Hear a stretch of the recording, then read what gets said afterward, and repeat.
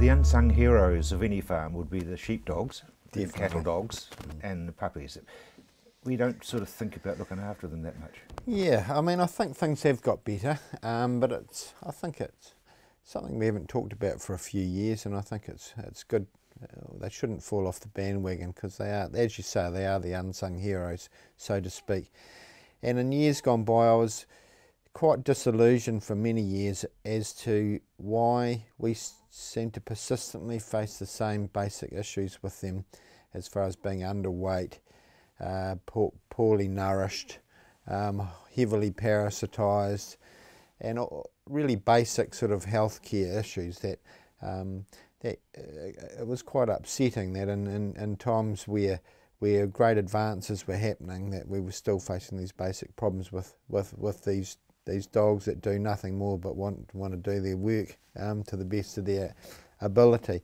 I'm happy to say that in recent years, my feeling is that the plight of the old sheepdog has improved in leaps and bounds, and I guess that says a lot for the worth in both financial and companionship that we all get from these animals. I mean, they're one of my favourite things that I work with every day is the old sheepdog. They're just so giving. So I think it is timely just to go over things as far as, just good sound basics. Things like nutrition, obviously. Absolutely. So that's a good place to start, Rob. So nutrition, I think, in times gone by, and perhaps we're at risk in recent times of actually running back into this zone where, a full meat diet was sort of the basis of feeding sheepdogs. And the problem is with meat-only diets is that it's exceptionally hard to keep the ratio of calcium to phosphorus accurate, and in growing dogs and in young dogs that's essential for good bone growth. We need a higher ratio of calcium to phosphorus, which is actually the reverse case in meat-based diets, and that's why we can get problems with poorly developed skeletons. And in recent times, there's been a real push in the domestic pet market to feed these raw diets, and I guess the premise is that it's more natural, and we're all into this sort of natural, the wave of natural processes these days.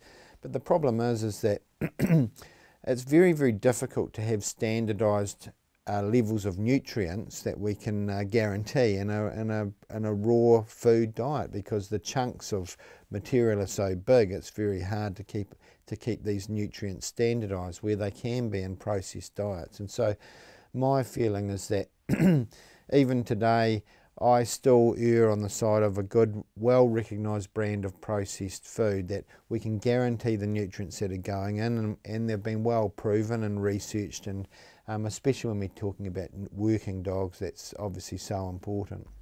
So vaccinations and worming? Vaccinations, there's been a little bit of a shift in recent years. We've got a better understanding on this concept that we call duration of immunity. And although we feel that we may have been under-vaccinating young dogs, it's very important that these puppies get a good full course of vaccination, and then definitely an annual booster the year following. But we're starting to develop knowledge now, or understand that the duration of immunity for things like parvovirus, distemper, hepatitis, actually in some animals we think it may be lifelong. And so the real need for repeat vaccinations may be non-existent at all, or at least much less frequent than what we've usually undertaken, which was usually every year.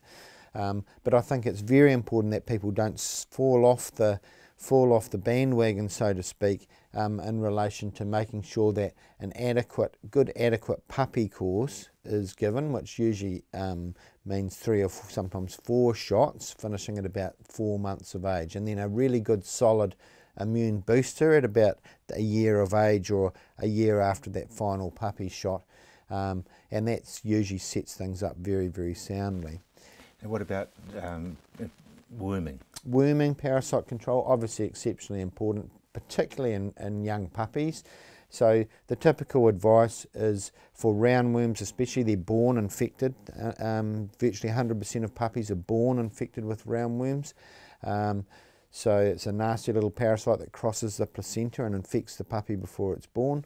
So every 2 weeks until they're about 14 to 16 weeks of age. And then of course an integrated sort of process involving both worming and good food control, making sure no raw food or scavenging occurs, and any home killed dog tuckers are either frozen for a good period of time, 10 days in fact, or rendered in a high temperature to inactivate any parasite cysts, because sheep measles in particular, we have an ongoing battle in New Zealand with this parasite, and it devalues obviously the meat product coming from this country significantly. So a good feeding strategy and good worming strategy is so important, and I guess it goes hand in hand with good elevated motels, clean of faeces and things like that, where in the old days when hygiene was a major concern, we used to get a lot of whipworm problems, and that particular parasite, the little larvae penetrate the skin through the pores usually, and so that I guess iterates how important good hygiene is. And some of these whipworms are a little bit harder, and hookworms are a little bit harder to kill than normal worms, and so it's best to avoid major problems with good hygiene and good husbandry practice, rather than having to deal with the situation from a treatment perspective. So prevention rather than cure, really. Absolutely. Same as, you know, it's same concept, a modern concept with preventative medicine, yeah. Thank you very much indeed. You're welcome.